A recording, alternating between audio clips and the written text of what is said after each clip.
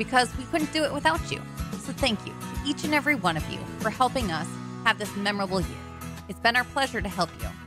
If you've never worn Red Wing boots, stop in and see what we're all about at 3003 Main Avenue in Fargo. Red Wing shoes for ultimate durability. This is Weather and Ag in Focus with Bridgette Readel, Justin Storm, and Dean Wysocki.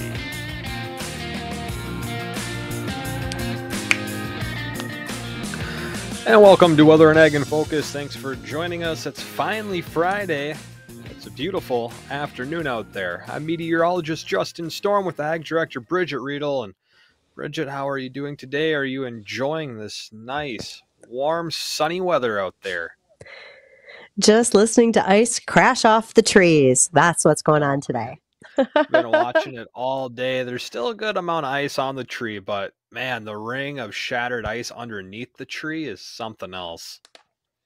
It's impressive, and there's a lot more to melt off, which I think folks are very happy with, and I think that's going to continue for a little while, wouldn't you say?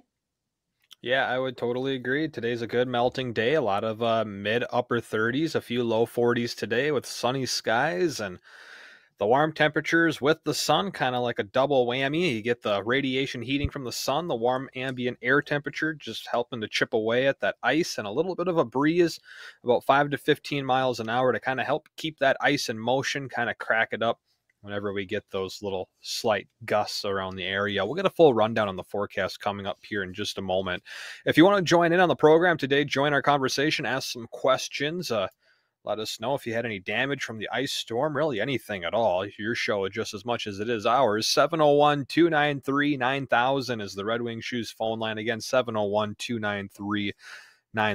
Or emails weatherorag@flagfamily.com is how you can get a part of the conversation. And a few things we'll be running down on the show today is the U of M Strategic Farming Session, pesticide applicator training for North Dakota and South Dakota. And our third topic that we'll get to today is the Minnesota farmer wins the Farmall 100th tractor anniversary tractor. Well, I think we have three those and topics from yesterday. We didn't even get a chance to get through all of those yesterday. But okay, so this Farmall tractor, let's just start with that. That's rather cool, because here's what happened. Farmall is a brand name in tractors that's been around for 100 years. 2023 was that 100th anniversary. And even though that brand is now a part of Case IH overall, Farmall wanted to celebrate its heritage on the farm, and especially in this region. And they did an essay contest. The winner of that essay contest happens to be Steve Wilson from Rochester, Minnesota. Steve won a new Farmall utility tractor, the 75C. He's a 3-time cancer survivor. He talked about the longevity of Farmalls on his operation, what they've been a part of in his region with his parents, etc., and why Farmall has really been an outstanding brand name in tractors that for many years. And so Steve was awarded that tractor recently. I know that Farmall has done a lot of different things this last year as far as promotion. If you remember back in about May, my brothers were at an auction sale and they found my dad's, one of his Farmalls that he'd had from the 70s. And they matched the serial numbers, bought it, brought it home. And I'd made a post about that thinking, okay, maybe not necessarily such a big deal, right? Well, apparently it was to Farmall, because they did reach out and they sent a gift to our family for bringing home and preserving the heritage of one of the Farmall tractors. So Farmall's had a big year, and I'm glad to see we got to be a part of that. Yeah, that's super cool. It's always a fun story when you hear things like that. And what'd they all send over to your brothers back? They were able to get, some small things like insulated coffee mugs and commemorative items, but then also they did put in a credit towards the restoration of that tractor. So if you needed to replace some seals or lights or anything like that, the guys were able to go in and pick those up at their local Case IH dealership, which is Titan Machinery. Oh, super cool. And before we get, I'll save that towards the end of this segment. Why don't we hit one more ag topic? Let's bust away one of the ones from yesterday we didn't have time to get to, and that was the danger of high nitrates and forages. Well, what's going on right now is we had a fairly dry summer in 2023, and we're setting up to see some of that again in 2024. When that happens, you actually have high nitrate content in some of your forage crops. Now, it is important to make sure that you test those forages for that high nitrate because they can in fact poison cattle or sheep. Those nitrate tests are available from extension services in both Dakotas and Minnesota, so you can have that looked at. And animals really like to have that calm environment. If something's upsetting to them, they'll eat more. And when they do that, they're pulling in more of that high nitrate forage. So we want to make sure that we're testing those in the cases of dry years. Think ahead about that for some of your pasture and hay ground from 23 into 24, et cetera. That might be something we have to keep in mind. Yeah, right on. Not something, well, I'm sure this is probably something that crosses some people's mind, but something that would never have crossed mine, but I guess I'm not really involved in it, so I don't suppose why it would. Well, this ties into the third topic from yesterday, but then also your whole weather forecast with the LRC. We've had our weather special back here in early December, and we talked about what the season is going to look like going into spring of 2024. And coming off of this dry year, not only do we want to watch our forages for higher nitrates, but because of some of that drier condition, that's one of the reasons being attributed to more open cows in herds. Okay, so when you have an open cow, means after you put the bulls out or you did artificial insemination, you have an animal who's not pregnant. If she's not pregnant, that's called an open cow, and we're seeing above average rates for open cows as we brought cattle in off of pasture this summer, into the fall, etc. Some of those reasons, of course, are with drought. Some of the grasses were stripped from their nutrients that they might normally have, so they weren't in as good body condition scores for those cows as what they could have been. Cows actually do get judged. I'm sorry, I know we're not supposed to body judge, but we are doing it for cows. And also some of the pests that we have, we've talked about this before. When it's dry weather conditions, we see more grasshoppers for one. Grasshoppers also strip those forages down so that they're not as plentiful and as nutrient for our livestock. And then also flies. When you have flies that are bothering cows, it can literally affect them so badly that they can abort the fetus if they were already pregnant, or they can carry disease, pink eye, and other problems, and which of those are also going to affect the overall health of the cow and then lead to the possibility of that cow not being pregnant when you bring her back in the fall. So some things to think about as we go into next year, how the weather conditions affect our cow herd rates as well. So when you're out doing pregnancy checks on these cows and you realize, oh, it's an open cow, another open cow, do they miss their window, or can they try again and then they just get set back a couple months in calving, or how does that look? So this is just going to be my little window into livestock production, and we do have a livestock expert coming on later that might be able to help answer this question too. When you think about that open cow, you got to make some decisions. Do we want to try to get her pregnant, find the right cycle, get her pregnant, but then she's going to be later calving? Is that a fit for your operation? Can you have some later calving, or is that going to run into grain farming, or she's not going to be out of cycle, so to speak, with the rest of the cows? If she's open and you don't want to keep her around and try to either hold her for a year where she's open or get her bred so that she can produce a calf, then you can cull those cows. You can haul them in and sell them or do a private treaty to a neighbor because you don't want that open critter. If you're feeding an animal that's not producing a calf, that's a loss, right? Because the calf crop is the cash crop for your cattle. So you want to make sure that you're always able to get more income out of your herd. They're treated in great shape. Animals are well cared for on our farms and ranches, but they are still part of a profit system, because if it wasn't profitable to farm, it'd be called volunteerism. Very good point, Bridgette, and thanks for clarifying that. We'll do a quick rundown on the forecast here up into the weekend. I'll give you a full look at the forecast at the bottom of our show on the 150 segment. We'll run down the 7 to 10 day extended forecast. What we're looking at today, a lot of blue skies out there. It's about 38 degrees right now. We'll top out close to 40 here in the FM Metro. A lot of upper 30s and low 40s around our area. Sunny skies eating away at the ice with a west-northwest wind 5 to 15. Clouds roll in for tonight. We'll level temperatures off in the lower 20s. Northwest winds pick up about 10 to 25 miles per hour, and then that leads to a blustery day for tomorrow on Saturday. It's going to be mostly cloudy. Temperatures are in the mid-20s. Northwest winds will gust upwards of 30 miles an hour, along with a slight chance for a few light scattered snow showers, mainly over in Minnesota, but we'll see a few up and down the valley. Little accumulation, most areas a half inch to a light dusting. A couple localized areas may see upwards of an inch over into Minnesota and up towards, say, Crookston and Bemidji might be able to pick up an inch of accumulation. But then that comes to an end for Saturday night. I don't think it's going to be enough to really cause any slick travels, but with the wind and while snow is falling, there might be a few spots that see a little reduced visibility. To end the weekend on Sunday, we'll start to see a little more sunshine by the end of the day. The winds will lighten up as well, but temperatures will remain in the mid-20s. But for reference, that's still above average. We should be right around 20 to 19 degrees this upcoming weekend. So if we're still looking at temperatures in the mid-20s, that's not bad. And there are more above average temperatures in the forecast in the extended. I'll give you that here coming up at about 1:52 or so. But coming up in our next segment, our guest is going to be joining us. And Bridgette, I think you can give a better introduction for our guest than I can, because I think you know a little bit more about what she does. And that guest is going to be Lisa. It's Pederson, correct? Correct. I hope I'm not making up any of the qualifications that Lisa has, but she is a livestock extension specialist for North Dakota State University, and she is one of a team that is putting on something called the Emergency Handling for Livestock. They literally have a seminar. It's Bovine Emergency Response Program. I think this is pretty valuable for many of our rural fire departments, especially who may get transport of livestock through their region and how they can handle that in case there's an accident. I'm really looking forward to this discussion with Lisa, especially after that ice storm we just had earlier this week. So, Justin, get your questions ready. I think today's going to be a lot of fun to discuss. So we will do that in just a few moments. Stay with us for Lisa Pederson.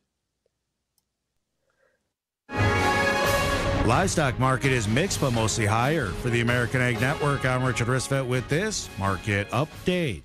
Although the overall direction of the entire market is impacted very little due to the limited open interest in spot December contracts, the sharp triple-digit gains in December trade is the focus of the complex. It's been said many times through the holiday season already, trade volume remains very light and activity levels sluggish. This has the opportunity for prices to wander in moderate to wide ranges without significant trades being done. Mixed price moves are holding in feeder cattle and lean hog contracts, which may keep prices mixed within a narrow to moderate range through most of the session. With Monday being New Year's Day, trade will remain silent until Tuesday morning as traders prepare to start the 2024 trading year and likely bring about renewed overall volume and interest. Cash cattle trade remains undeveloped following light trade in most areas yesterday. Bids have redeveloped at 172 live basis and 273 dress basis, although current asking prices are at least $1 higher than current bids at this point. Trade yesterday developed at 172 live basis, which is $1 higher than last week's average. Dress trade at 272 to 273 were generally $2 to $3 higher than last week's average. Box beef prices are mixed. Choice down 241 and select up 120 with a movement of 50 loads. We'll get a look at the livestock numbers next. You're listening to the American Ag Network.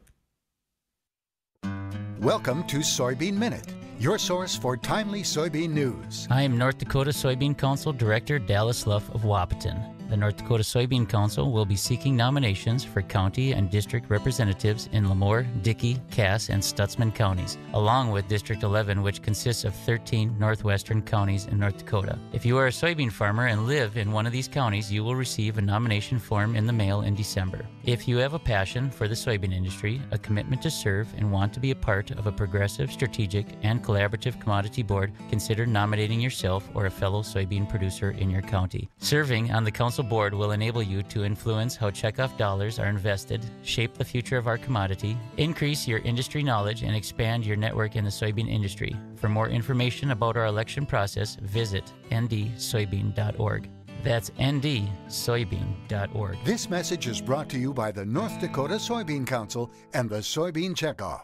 Let's get a look at the livestock numbers. Live cattle December up 247 at 173.67. February up a dime at 169.02. April up 42 at 172.70. And the June live cattle, they're up 32 at 170.47. Feeders January up 37 at 222.85. March up 62 at 223.75. Lean hogs February down 45 at 68 even. April down a dime at 74.90. And the May lean hogs, they're up 12 at 81.55. Quick check on the grains here. March corn is down 3 at 471 1/4, with May down 2 1/4 at 484 1/4.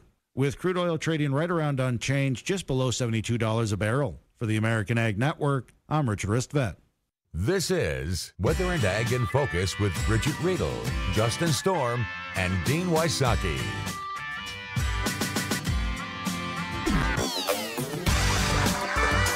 And welcome back to Weather and Ag in Focus. Thank you for joining us this afternoon on the brink of a new year. We'll be ready to roll into 2024 very soon. And we have a guest with us today who, speaking of rolling, she might not want to see those things rolling, and that's especially when it comes to livestock. Our guest today is Lisa Pederson. She is an NDSU Extension Livestock Specialist. Lisa, how are you today? I'm doing great. How are you? Fabulous. So I feel like our discussion today is going to be so timely after we just had this big ice storm across most of the state earlier this week. But let me just back up a second. Tell us what you do, where you are, those types of things in your work with NDSU. So my work with NDSU is pretty broad. I'm stationed at the Central Grasslands Research Extension Center near Streeter. And at our research center, I think we've, in that area, probably had the brunt of the ice this week. As of early mid-morning here, we were still out of power at our research center. So, we definitely understand that. In my extension work, I do a lot of things. I always say I'm a jack of all trades and master of very few. But the Beef Quality Assurance Program is something that I'm responsible for in the state. And so helping our farmers and ranchers produce the highest quality, safest beef in the country and implement production practices to continue to assure that is one of the things I do. And along with that is this bovine emergency response program that you asked me to visit about with you today. And then I was really interested in your discussion about open cows because body condition scoring cows and management of cows is something that's a big passion of mine, and certainly something we've been talking about. And I'd like to hear that weather report that it's going to be warmer. That's very, very good for our farmers and ranchers and their livestock.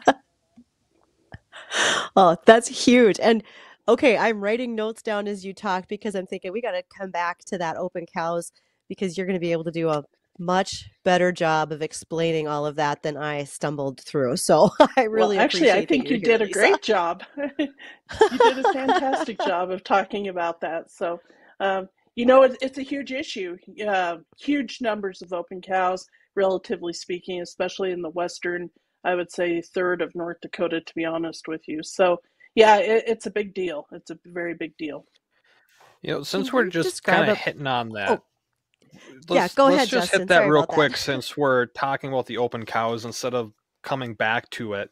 Let's just start with that. Do you have an idea or heard or hypothesize why we're seeing such a higher count in open cows this year compared to others? Is it really just down to the drought conditions by the end of last year that's doing this, or what other factors might be playing a role?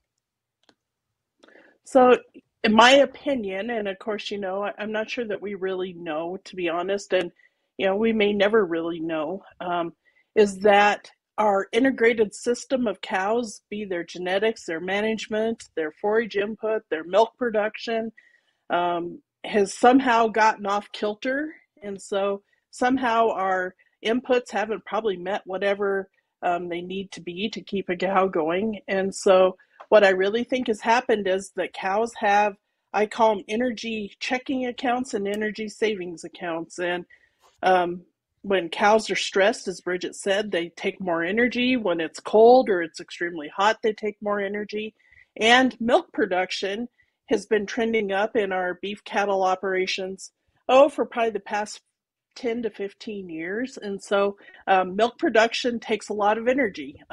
It takes a lot more energy to feed a dairy cow than it does a typical beef cow. And so I think somehow we have just depleted so much energy out of our cows that we have, quote unquote, as I would say, bankrupted them. And so the end result is that we've had open cows. And a lot of that is, our cows have been under tremendous amount of stress for the last probably 6 or 7 years between really bad winters and really dry summers. And then at least in the western part of the state, it was extremely wet.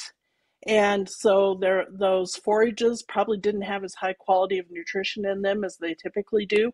And so it was just a perfect storm. But I think that if we'd looked back, maybe we would have seen some of this coming. I don't know in the herds that had really large numbers of open cows that they have had as many issues, but I think trending wise, just across the state, we've seen an increase in open cows in probably the last 2 or 3 years, just not at this rate.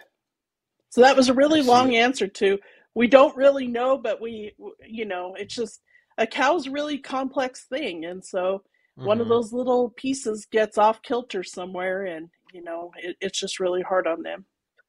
No, I think that was a good answer. And if anyone wants to join in on this conversation, we're speaking with Lisa Pederson, NDSU Extension Livestock Specialist, kind of talking about open cows right now. 701-293-9000 is the Red Wing Shoes phone line. And I wanted to ask, is this more statewide, or is it kind of hit and miss localized, or maybe I should say statewide or regional wide on the above average open cows?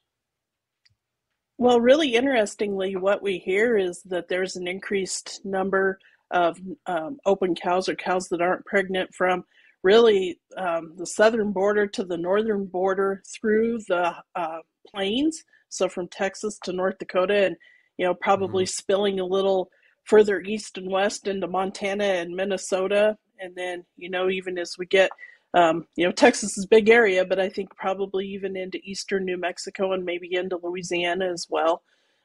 So we're hearing that. Of course, all of those areas have experienced a lot of drought in the last, 5 years, and some pretty tough winters. And so, I think just all of those things together, and, this is going to have a long-term impact on our cattle markets. And one of the reasons why is that we were at a record low cow inventory as of January 1st, 2023. I suspect we'll see that number will be again record low in 2024. I think the cattle on feed numbers come out this week. I could look over here at my cattle facts chart and tell me, but I think cattle on feed numbers come out this week, or maybe they came out last week. And so I just think that we're going to continue to see this decreasing cow herd size, and that's going to have a lot of repercussions. We've increased packing capacity again, and if a packer can't make a profit on the last animal that they harvested, they are going to shut the doors of that plant. And that was part of the contributors to what I would say a little bit of a crash in the cattle market in 2014 and 15. And we don't want to see that. So we got to keep our cattle numbers high enough to at least keep our plants open. But on the other side, we should see an increase in cattle values because of a decreased supply of cattle. And so that's a very, very narrow window there of net supply and demand. You just want that supply to be short enough that we can fill all the plants, but high enough to we can fill all the plants, but low enough to keep high prices. So it'll be a very interesting several years coming forward, I think. Right. And we got to hit bottom of the hour news here soon. I want to squeak in 2 more questions before we do it, since it's still on the open cows thing. Over the past 5 to 10 years, or I guess you could even go a little further back than that, but has this been an increasing trend in openings in cows over the last handful of years, or is it kind of just bounce around and this just so happens to be an anomaly year where we're seeing above average? I think this is probably the biggest anomaly in those years. Especially when you average things out of herds that have an extremely high pregnancy rate, and they'll average out a herd that maybe doesn't have as high of a pregnancy rate. So I think we are hearing many herds in some areas that have a far above average open rate in their cows. So I think this is a little bit of an anomaly. But I would say that if we really looked at the trends over the last 4 or 5 years, we would have seen an increase in percentage year to year. One of the tough things is that we don't really keep track of those numbers very well in the industry. And so I'm not sure that we would have a good way of finding that. But just, hearing producers talk, I think that that's what we could say. And veterinarians talk as well, who do that testing. Right. And for folks that do this, the cattle and raising calves and calving, obviously they know what they're doing, they're good at what they do, but what are things that they can do to increase those odds of a cow getting pregnant? So the number one thing that we can do is make sure that she's in a body condition score of at least 5 at calving time. So that means that we can't see any of her hind ribs, her last 2 ribs on her body. And in the north, that's hard because our cattle get pretty hairy. That hair coat's really important to keeping them alive. And so you have to look through that hair coat. And I always tell farmers and ranchers, have somebody else evaluate the body condition score of your herds with you. Because when you see your herds every day, you don't see those subtle changes. And I even see it, we ranch in South Dakota, but I go to North Dakota during the week to work, and I see changes in our herds that my husband probably doesn't see, and he's a great operator, but he looks at those cattle every day, sometimes 2 or 3 times a day. And I see him on, Saturday, and then I won't see him again until next Saturday maybe. And so I'll see those changes that he maybe doesn't see. So have somebody else look at your cattle too, and see where your cattle are. Historically speaking, we have always said that your cow should be between a 4 and a 6 at calving, but I really think a 5 to a 7 or a 5 to a 6 is better, especially in the north, because every time we decrease the wind chill below 13 degrees, more or less, 15 degrees freezing numbers, it takes more energy in that cow than she can produce. So we have to increase the energy in their diet. And when we get down around 20 below, unless you have those cattle really in a heated facility, you can't put enough energy in them to maintain condition. And so we will experience a lot of 20 below wind chills in the Dakotas. That's just a fact of life. And so I think when we have those cows in a little heavier condition going into calving, it really provides some more cushion for them, maybe more energy in their energy savings account, if you want to look at it that way, to allow them to use as they get into more trying times in terms of energy. I see. Well, again, we're speaking with Lisa Pederson, NDSU Extension Livestock Specialist. If you want to join in on the conversation, you can reach out to us on the Red Wing Shoes phone line. That's 701-293-9000, or emails weather-or-ag@flagfamily.com. We got to hit bottom of the hour news with Ty Schoner from the WDAY News Center. And when we come back, we'll rejoin this conversation with Lisa. So stay tuned. We'll be right back. Light up the season by treating yourself to a new vehicle at Pucklich and Valley City. Choose from our wide selection of over 100 new Chevys available with special end-of-year savings. That means save nearly $8,200 on select new 2024 Chevy Silverado 1500s. As we wrap up the year, we would like to thank our loyal community as you have made our success possible. Merry Christmas from everyone at Pucklich Chevrolet GMC in Valley City. See dealer for details. At Collins & Kronk Raymond James, we are privileged to have our clients let us be a part of their lives. They share their families with us and their close friends. We get to help them develop their dreams and curb their fears. We are so grateful to have this honored and important role in their lives. This holiday season reminds us once again how important family is, and we are thankful to be a part of yours. Merry Christmas from all of us at Collins & Kronk, and a prosperous new year. Raymond James Financial Services, Inc., member FINRA SIPC. Collins & Kronk is not a broker-dealer and is independent of Raymond James. Hello from the WDAY News Center. I'm Ty Schoner with your news update. Crews working around the clock to restore power to cities and towns in southeast North Dakota. However, some towns may not have electricity up before the new year. We have some of our accounts that will be on soon, and some that might not be on until next week. Obviously, if there's 700 plus poles that are down, it's going to take a long time to put those back up. Cass County Electric Cooperative CEO Marshall Albright says over 700 electrical poles in their service area snapped due to the sheer weight of the ice on power lines during the holiday ice storm. In the southeast region, more than 15,000 customers' power has been restored since last Thursday afternoon. 2 men arrested in connection with burglaries of 2 businesses in and around Fargo. Police say Amar Kovacevic and David Iden used crowbars to break into Auto Garage in Mapleton and Custom Cinema and Sound and Audio Garage in Fargo on December 22nd. They're accused of stealing thousands of dollars worth of tools and items. They were identified as suspects after investigators reviewed security video. Both face multiple charges. and at least one person dying after a large vehicle breaking through the ice on Lake of the Woods. The Lake of the Woods County Sheriff's Office says it happened Wednesday near a resort in the northwest angle. A group was riding in a large vehicle used to transport anglers out on the ice when it broke through.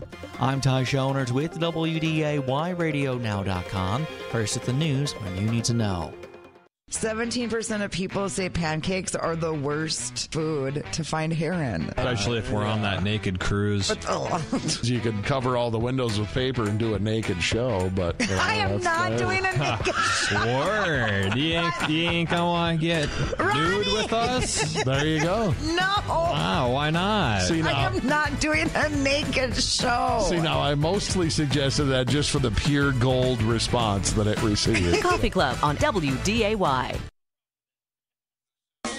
Attention all firearms collectors, firearms dealers, hunters, and other firearms enthusiasts. Dakota Territory Gun Collectors Association Gun Show will be in West Fargo, January 6th and 7th at the Red River Valley Fairgrounds in West Fargo. There will be over 350 tables full of guns, ammo, and accessories on display.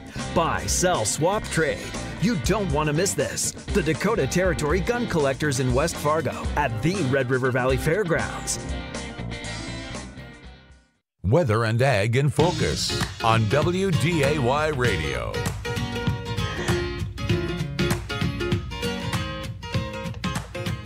And welcome back to Weather and Ag in Focus. And I love the comments that we are getting from folks who are watching online, such as, I had no idea so much work went into taking care of a cow herd, how we got to be careful with this cow shaming as we talk about their body conditioning scores. And our guest, Lisa Pederson, is an expert. She is an NDSU Livestock Extension Specialist. And Lisa, thank you for bringing all of your knowledge with us today. We've veered a little off track, but there was a whole big reason I got a hold of you. Well, this just means we've got more questions, and we'll do this again. Oh, good. Yes. Okay. Well, there's no body condition shaving. We just want cows to be in good condition. We'll just say that. Healthy and ready to calve. Healthy. Yes, absolutely. So one of the things that I saw that you are doing is called a bovine emergency response program. And this caught my attention. And then we had an ice storm. And I thought, through all of the icy roads that we just went through and people still waiting to get their power back, what if there had been a bull rack full of cattle going down I-29 that slid into the ditch? How do we respond to that? And tell us a little bit about your training and what good that can bring to communities who might face that situation. So our bovine emergency response program is really designed to be a proactive, specialized training to minimize additional animal harm. You know, we always say in these things that the worst thing that has happened to the animals in accidents has probably already happened when they're in them. And then we also want to assure responder and public safety in these transportation crashes. And so it's a really unique program. We developed it here in North Dakota with the help of colleagues at West Virginia University, Tennessee, University of Tennessee, Iowa State University, and The Ohio State University. And it's a program we've done all over the country. We just finished a swing of doing 6 of them in Minnesota, North Dakota, and South Dakota between the end of August, beginning of September, and the beginning of December. And the goal is to help first responders be more prepared should these crashes occur. So when you think about the trainings that you've done and going forward, what's that big eye-opening moment for so many of them that they think, wow, I hadn't even considered that in an on-site accident? Probably the biggest is that everybody wants to get the animals out of the crash, out of the trailer, you know, whether it's horses in a horse trailer or cattle in a cattle pot. Everybody wants to get the animals out first. And in all reality, the best thing that we can do for both public safety, responder safety, and animal safety is leave them in those trailers until we get a containment scene built. That way we don't have loose animals that oncoming traffic can hit, or that can, you know, excited animals, the agitated animals are a human safety risk. So we then don't want them taking first responders and charging first responders. So containing that scene and then not opening those trailers if you don't have to until you have that containment built. I think that is the biggest aha moment by and large for most first responders. What about when when you it just comes? said that? Oh, just a Go sec, ahead, Justin. Bridget. I'll But when step you in after that. just said that, Lisa, about you don't want that very disoriented, upset critter to charge a first responder, it just occurred to me, you don't need a victim who fights back. And that's probably your safety as well as the animal's safety at that point, too. It absolutely is. There's a very number, depending on, all of the things that can happen in a crash, on whether we'll lose any livestock or all the livestock in a trailer. And, we don't want to have to euthanize any additional animals. However, if an animal is fractious and aggressive, we always tell first responders that their life is worth more than the animal and to euthanize them. And so, right, if they're aggressive, they're a harm to themselves, they're a harm to other animals, and they're harm to humans. And human life is always the most important. Right. And when it comes to first responders coming to these kind of accidents, is there a training or a knowledge on how they should be approaching these situations? And I guess I'm referring to sirens, bright flashing lights. If you know you're coming up to say a rollover or a ditch crash with a cattle trailer or horses, pigs, whatever it happens to be, should they be trained or have a knowledge? I'm like, all right, I need to turn my lights or at least my sirens off so I'm not spooking these animals. You could go on the road with us, because that's one of the things we teach them, is that, set your scene perimeter a long ways away. And that's so easy to do in the Dakotas and Minnesota, because, we have long stretches of straight roads. And if we have to go around section lines or take another exit to detour oncoming traffic, we can do that. I always remind first responders that your lights and sirens are really for the public. They're not for the scene. They're to keep the scene safe. And so if we can set off that parameter a mile in each direction, you can have your flashing lights there. But then they're not in the scene. Those flashing lights are very, very agitating to animals. They bother their eyes. They bother my eyes, especially these new LED lights that they have. They're so bright, and that strobe just drives me crazy. And so you're a sitting duck. I always tell first responders, you're a sitting duck with all your reflective equipment that you have to have on, with flashing lights around animals that are scared and maybe injured and nervous and potentially fractious. That's just setting you up to be a target for them. And so we encourage them to not have their lights and sirens in the scene, make a big scene response area so that they can move that stuff out, and then just have a nice, quiet, calm as possible area to work their accident scene.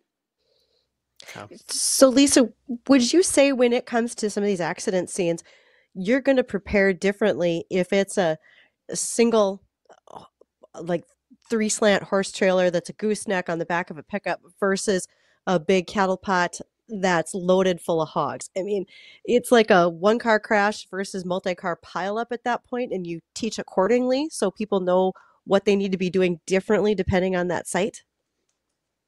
Right. So, we always say that we have a framework that is stringent enough to cover some very valuable tenants, but still flexible enough for local needs, different state needs, different species needs, all of those kind of things. And so, we would still say that you need to contain the scene with horses. In fact, horses that are scared, and our family raises and runs race horses. Horses that are scared are very dangerous. And so, contain your scene with a horse, just like you would with iso-weaned pigs or bison, and have that scene contained. But then how you manage that scene and do in the scene might be very, one of the things people, especially when horses and horse trailers, living quarters trailers, is that oftentimes there will be humans inside those trailers traveling.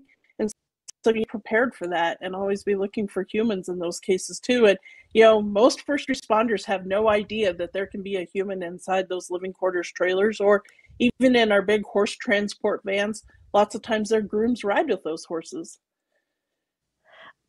That's a huge point I forgot about as well, is you do actually have an area in those trailers that you may have a human, and you need to be on the Yes. lookout for them as well as the animals that are being transported all at the same time. When you get done with one of the training sessions, how impacted are those who were listening? Is there a lot of light bulb moments for those who have been in your classes? The huge impact moments. I just got completed compiling all of our data for this fall run, and you will see somewhere around a 90% improvement in knowledge gained per session, or per piece of the session that we do, or piece of the course, each topic. Huge aha moments. I have to say it is probably the most impactful training I've really ever been a part of, and that's so humbling, and it's really fun to do those high impact things. We hear now in our follow-up surveys that we do with people who've been through the trainings, somewhere around 80% respond, maybe 80 to 85% respond to an accident within the first 6 months of going through this training. And of those, nearly 100% say that what they have learned in those trainings help them address the scene better, or address the crash better. I'll tell a story that in one of our trainings this fall, the local sheriff's department was called to help euthanize some cattle that had ergot poisoning. And the sheriff, with tears in his eyes, thanked me so much for our training. And he said, I wished I had had this training before I had to euthanize those cattle, because it would have been better for me and the cattle.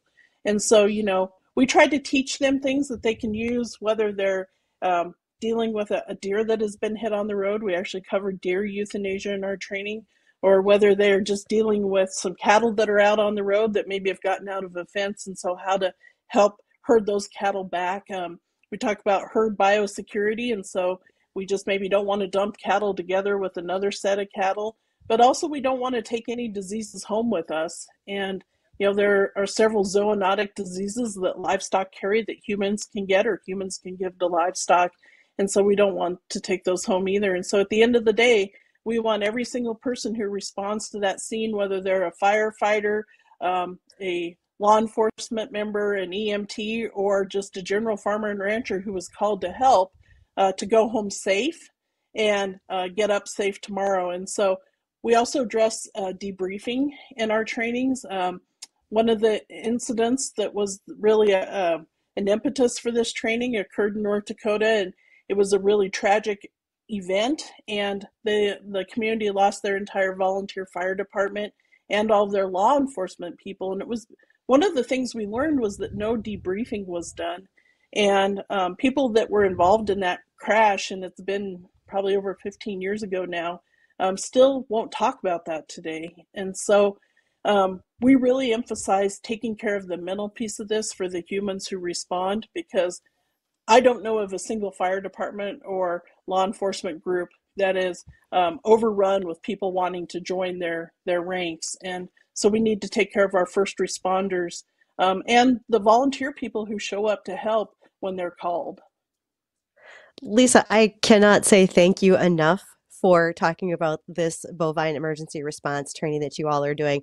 This is something that I think we want to highly encourage among all of our counties, as far as our sheriffs and deputies, as well as for our local fire departments, the volunteers that are all out there across the states that we serve. So if folks are interested and want to reach out to you so they can talk directly with you about having this training, how can they do that? So in North Dakota, we really try to set these up through our county extension offices. And so if somebody wants this in their local trainings here in North Dakota, talk to your county extension agent. In Minnesota, I suggest that they again talk to Extension or their State Board of Animal Health. And in South Dakota, also their Extension Service. Or, they can contact me at the Central Grasslands Research Extension Center. My cell phone number is 701-226-3733, or you can email me at lisa.pederson, and it's PED as in dog, ERSON, at ndsu.edu.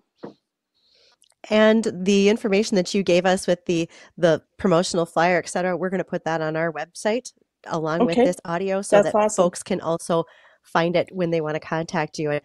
Lisa, thank you so much. You have a wonderful new year. I hope the power comes back on real soon for all of you. Yes, absolutely. And everybody be safe and, stay away from down power lines. We can't stress that enough. Those are things that are very dangerous, and I hope people remember to stay away from them.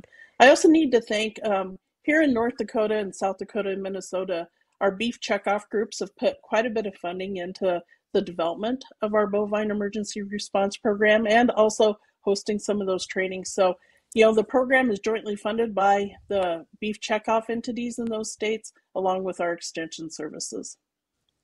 Thank you for that reminder. And folks, don't go anywhere. We want to go through that weather one more time as we go into the New Year's weekend. Stay tuned.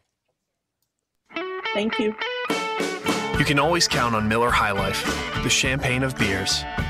Always crisp, always easy drinking, always just right.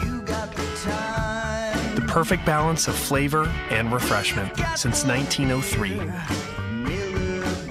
Welcome to the High Life.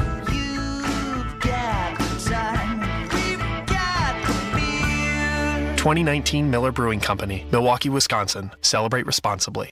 This is Mark Wagner at ND Estate Services. I want to thank all the listeners out there and just really wishing you a very Merry Christmas. God bless you. Have a Happy New Year. Encouraging you to give your family the gift of avoiding probate at death, eliminating legal guardianship when you're incapacitated, saving taxes, protecting their inheritance. Find out more at ndestateservices.com, 701-318-0908.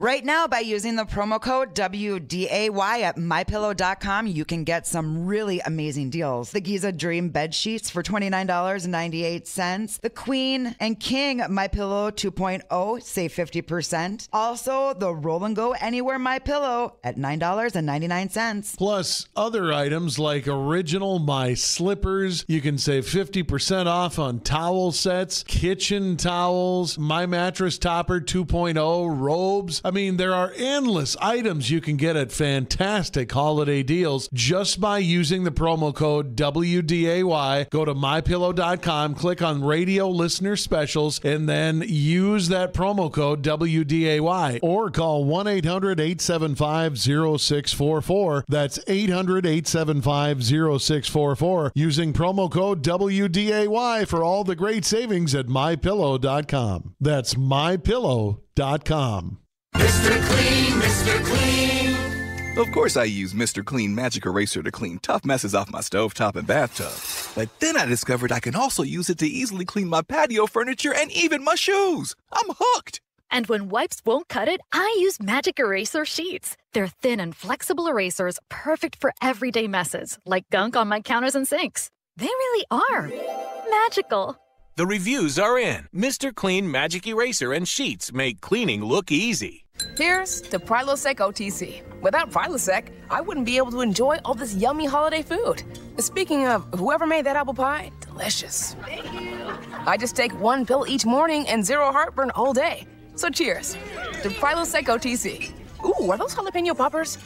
Prilosec OTC prevents excess acid that can cause heartburn, so you can enjoy the holidays. One pill a day, 24 hours, zero heartburn. It's possible while taking Prilosec OTC. Use as directed for 14 days to treat frequent heartburn, not for immediate relief. I feel like I'm constantly cleaning hair off my bathroom floor. At least my Swiffer Sweeper makes it easy. Sweeper heavy-duty dry cloths have ultra-thick pads to trap and lock hairs, like a hair magnet. And when I'm finished cleaning up my hair, Sweeper takes care of his too. Now the hair is gone, all thanks to Swiffer. Try Swiffer Sweeper heavy-duty dry cloths. I promise you'll love them or your money back. And also try Swiffer Sweeper Wet to make quick work of tough, sticky messes. This is Weather and Ag in Focus with Bridgette Readel, Justin Storm, and Dean Wysocki. I had to squeak a screaming goat in there last moment before we head off for the New Year's. Thanks for rejoining us. It's 1:56. We got about 2.5 minutes left of our show. Just enough time to run down the forecast for the new year, and it's looking pretty nice with maybe you could say a little hiccup or a little bump in the road on Saturday, but even that I don't think is going to be too bad. Temperatures right now in Fargo about 39 degrees, a lot of mid and upper 30s in the Southern Valley. Northwest Minnesota the coldest in the low 30s. Out west looking at temperatures in the low 40s and even a couple of upper 40s in southeastern North Dakota, shaping up to be a nice day with highs near 40 here today. Sunny skies, west-northwest winds will switch to the west about 5 to 10 miles per hour throughout this afternoon. For tonight, the clouds are going to roll in. Temperatures still staying above our daytime high averages at 22 degrees for tonight. It'll turn breezy as we head into Saturday, though. Those northwest winds will gust upwards of 30 miles an hour. It's going to be cloudy with a few scattered light snow showers around the area. Most areas a half inch or less of accumulation down to just a light dusting, trace amounts. A few spots, lakes, country, northwestern Minnesota could maybe see up to an inch in localized area accumulation. But with the light snow and the wind, there will be a little blowing snow while it's falling, so a little reduced visibility from time to time if you're driving through those snow showers. Temperatures over the weekend are stuck in the mid-20s. The wind will lighten up on Sunday. We'll see a little more sunshine. But as for the beginning of 2024, Bridgette, our average daytime highs are 19. I have 33 degrees on Monday and 30 degrees on Tuesday. Not too bad. And even through the rest of the week, temperatures are staying in the 20s Wednesday, Thursday, Friday, Saturday, and what appears to be Sunday as well. I say appear because I'm watching the possibility of some Arctic air in Canada building next week that may start to spill into the northern portion of the United States that second week of January. And we'll just keep an eye on that, but that could be our first taste of some winter, actual winter temperatures, with temperatures in the single digits to below zero. I think we can prepare for it because we've had a really good run so far. Hopefully we've all, cross your fingers, hopefully we've all saved some money on our home heating costs so we can get through this cold spell and move right ahead to spring. Come on, it's going to be okay. Dang it, Texas, I'm still paying from the last ice storm and we just had another one. Shoot. Yeah, exactly. Well, coming up next is the Jay Thomas Show. Guest host Jason Berg from Track Talk. We're out of here. I think we're back on the 2nd of January. Everyone have a great, safe New Year's.